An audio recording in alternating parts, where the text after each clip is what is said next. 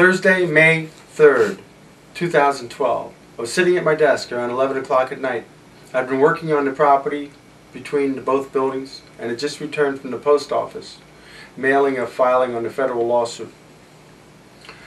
I was sitting here to send an email out to follow up on that when I heard the door open downstairs. I thought it was Mandy coming in.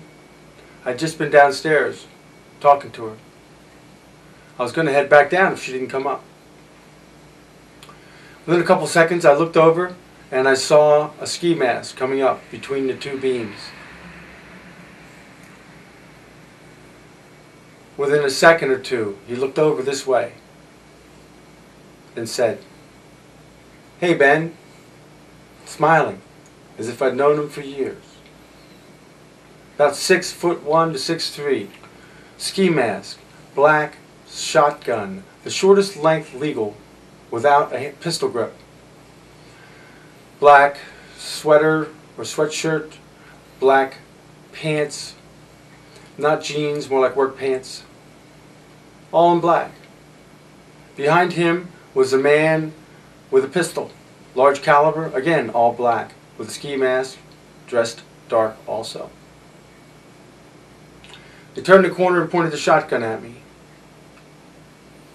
He said, "It's cool."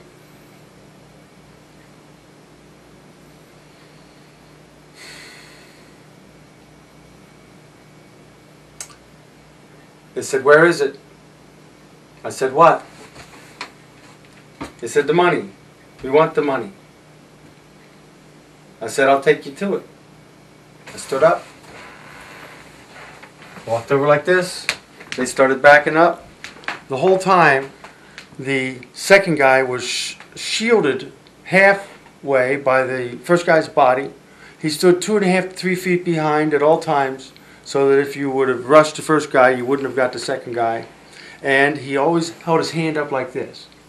And he kept going like that, reminding you that he had the gun. At one time he pulled back a gun and went like that with a knife. A little jabby kind of motion. The shotgun guy just kept steady on me.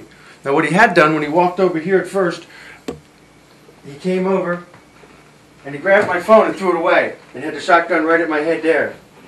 That's when I said, "I'll take you to the money. I'll show you where it's at." I walked over here. I said, "I'm going to get that flashlight right here."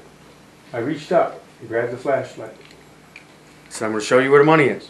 I followed him back.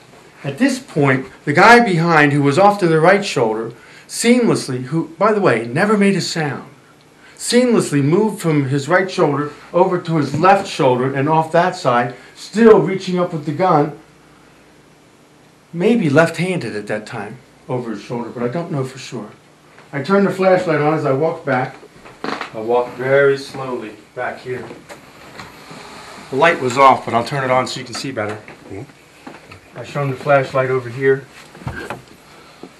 Came back. Both of them came in the room. The shotgun guy in the front, pistol guy again, now off to the right, pointing the pistol at me. I reached down. I said, "I'm going to open this door." I opened the door. I said, "It's right there. I'm going to get the money." I got the money. Tried to hand him the money. He tried to take it. Or at first he reached out, but he said, "Show it to me." And I opened it up, showed him the envelope. He said, "Give it to," he didn't say give it to me. Then he reached out and grabbed it. $50 fell out of the stack, and he reached down and grabbed that. I showed him the flashlight up in his face. He said, "Get that fucking light out of my face." I said, "Throw it over there." I threw it over there. He said, "Get in the crawl space." I got in the space there. Closed the door. He said, "You open that door, I'll fucking kill you." I waited a couple seconds. Heard rustling. Heard what sounded like them going down the stairs. And came out. Grabbed that phone over there because the other phone had been cut. I saw the phone was cut there, so I went back and grabbed that phone and came out running after him, chasing out, and I yelled, screamed, "I'll get you!" That was their time. They had to drop on me. There was nothing to do. But from now on, it's our time, yours and mine, to find these guys and put a stop to them.